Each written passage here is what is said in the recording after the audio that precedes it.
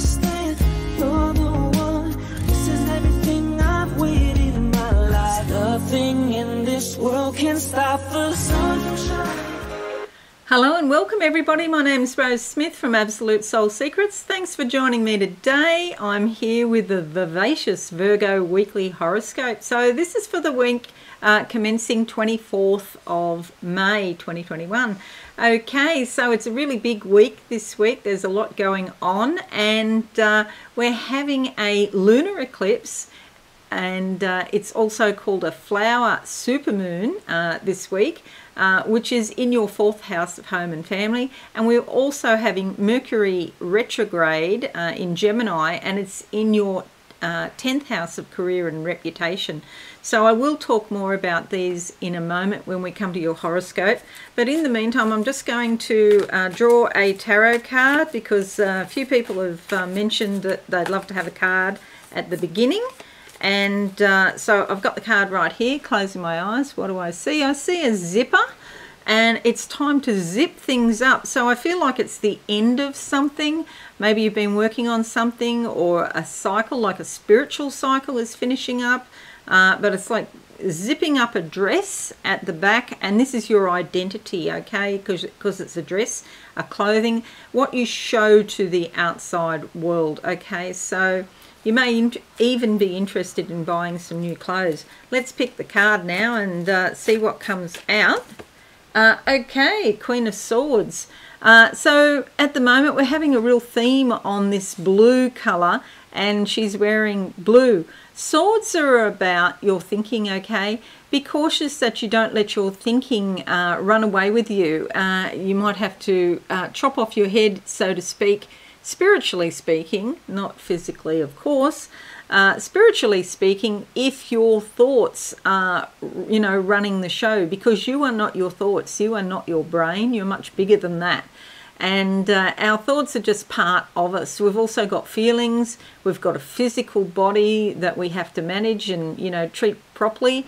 And we've also, we are immortal, unique beings that live forever. Okay, so there's a lot to balance here, but where the problem comes is when thoughts are running the show completely, and we identify with our thoughts and we think, oh, that must be us, but it's not. And sometimes we even pick up the thoughts of other people, and we think they're our thoughts. So you're in the supermarket and you think, oh, I feel hungry, but you don't really, it's just the person next to you. So that can always happen. You'll see she's seated on a diamond, and she's got a diamond at the back of her as well. This is about clarity, okay? And often somebody like this is usually like a lawyer, or very analytical in their thinking, and very logical.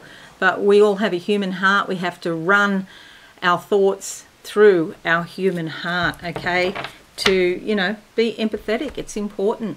Alrighty, so let's have a look now at your horoscope for the week.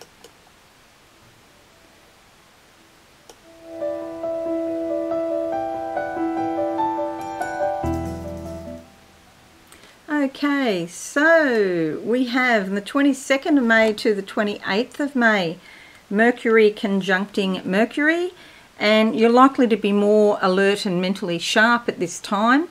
You can speak and communicate with great clarity now, and your intellectual curiosity is high. It's a good time to make plans and strategies. Better do these things now, because when Mercury goes retrograde soon, it could be more difficult to communicate with such clarity. On the 26th of May, we have a lunar eclipse flower supermoon in your 4th house. Now, it's a flower supermoon because it happens in May, and that's what it's called.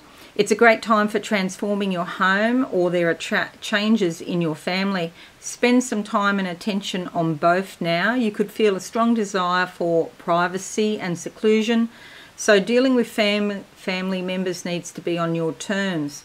Have some time out and be by yourself, and then intersperse that with family activities. That's a good balance. If you can replenish yourself with some self-care, you will have more energy to spend time with your family. 28th to the 29th of May, Venus conjuncts Mercury, And, you could use charm and humour and have a very friendly attitude, making a favourable impression on other people.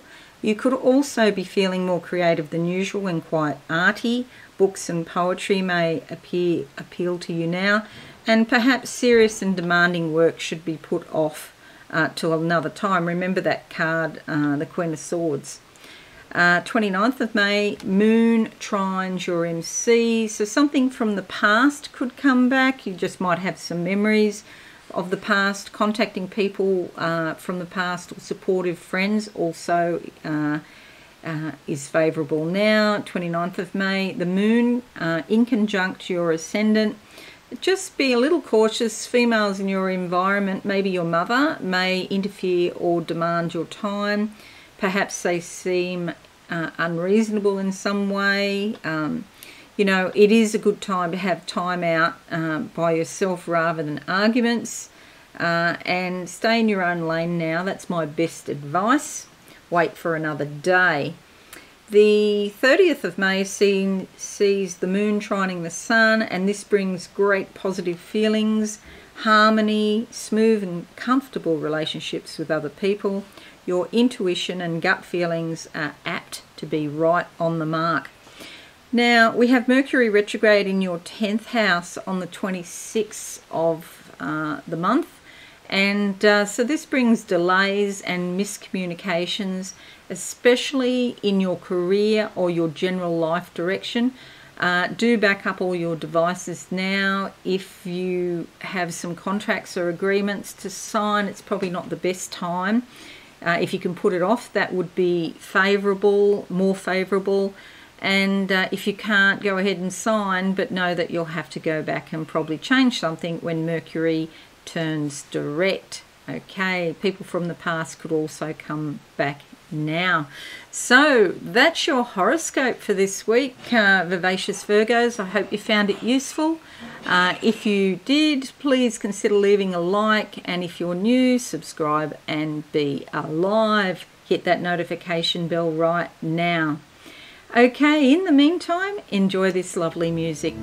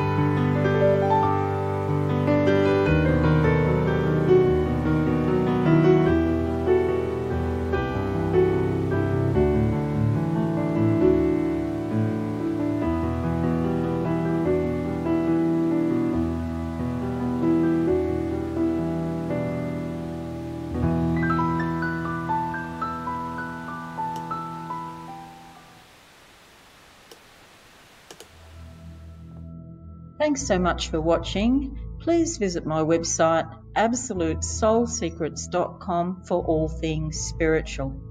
Have a lovely day.